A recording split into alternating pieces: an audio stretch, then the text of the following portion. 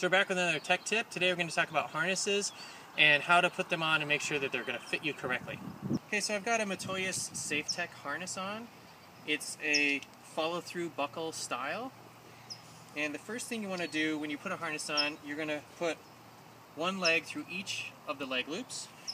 You pull it up to your waist, above your hips. Now this has a dual color strap. So it's black on one side and it's blue on the other.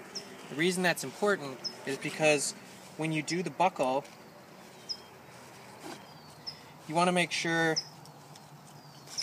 that you follow the buckle back.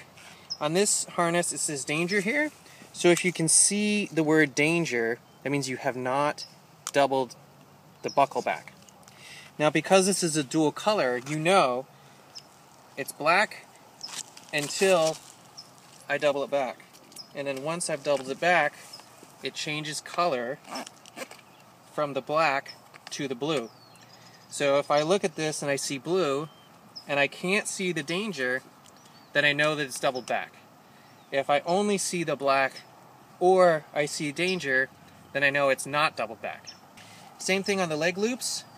You're going to want to get those to the proper fit. And then again, you're going to want to double the buckle back. So this is a single pass. This is doubled back.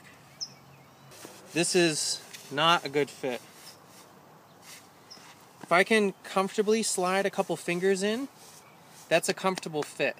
You want to be able to have a full range of motion, and if the leg loop is too tight, you won't get that. But you do not want super baggy like this. The waist belt, you want it to be fairly snug.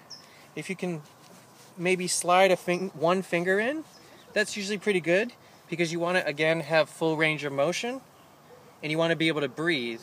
But it needs to be snug enough that it's not going to fall down past your hips or go up past your ribs. So if you double back, double back, double back, the belay loop is in the center. You can get about a finger here and slide maybe fingertips here. That's when you know your harness is going to fit you correctly.